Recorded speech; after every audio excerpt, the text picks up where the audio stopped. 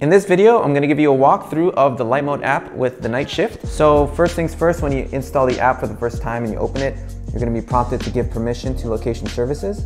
So make sure you give that permission. Next, you're gonna need your Bluetooth on in order to connect. And you're gonna need your night shift controller also on. So just hold it for a second or two, it should boot up.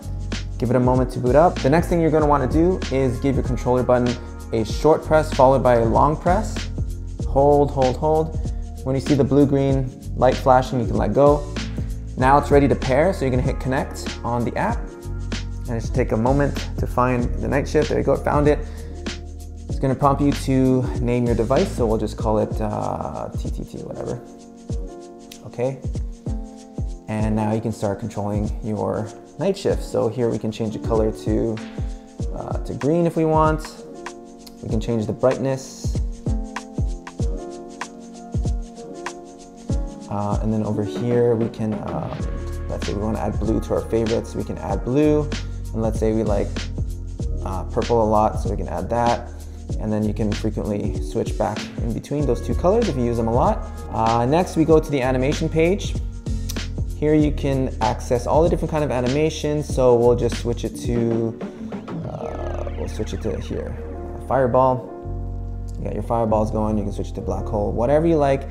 And when you're happy with a certain animation and a color and you think you're going to use that one often, you can easily just hit the little star button in the top right corner, and that puts it into, that puts it into your favorites. And let's say you also often use a blue, let's say, I don't know, let's say you like Portal. So you can hit the star on that. Go to your favorites, and then you got your favorites that are easily accessible. Next, we'll move into settings. So if you tap the settings icon on the right, you'll see here something called Auto Connect. So if you tap that, turn it on. What it basically does is, let me demonstrate. So if we turn this off,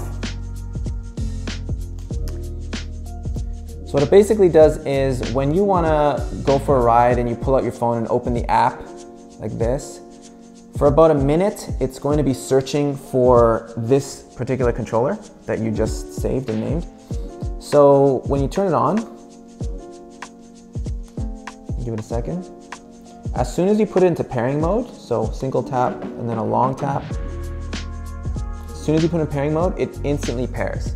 So it just saves you a step of needing to go here, hit connect. You don't have to do any of that. In order to use the auto connect function, you need the controller in pairing mode, which is the blue and green flashing light. If it's not flashing blue and green, then it won't auto connect. Next is devices. So here we have our controller that I named TT. I currently have it set as my default controller. The only reason why you would maybe not put it as your default controller is if you have two night shifts, and let's say one's on your helmet and one's on your backpack. And you usually take the one that's on your helmet because you go for a ride, you always need a helmet, but sometimes you don't take the backpack. So in that case, you would put your default as the one that's on your helmet. And when it comes to the auto connect feature, it basically searches for your default controller. So if you have two controllers, it'll pick the one that you define as the default. Yeah, so that's devices. We can also go here and forget device if, let's say you're borrowing it from a friend or whatever, or you don't need it anymore, you sold it, whatever. So if you want to forget this device, yes. So that clears it from there. If you back out, it's gone. And then here we have some updates. It just tells you if you have the latest firmware of the controller and if you have the latest app version, and if you don't, you can update the two. So I will show you guys again. We'll disconnect and we'll pair again. I'll show you with auto connect. So put it in pairing mode. There, now it's searching for your phone. You open up the app. Oh, I forgot, we turned auto connect.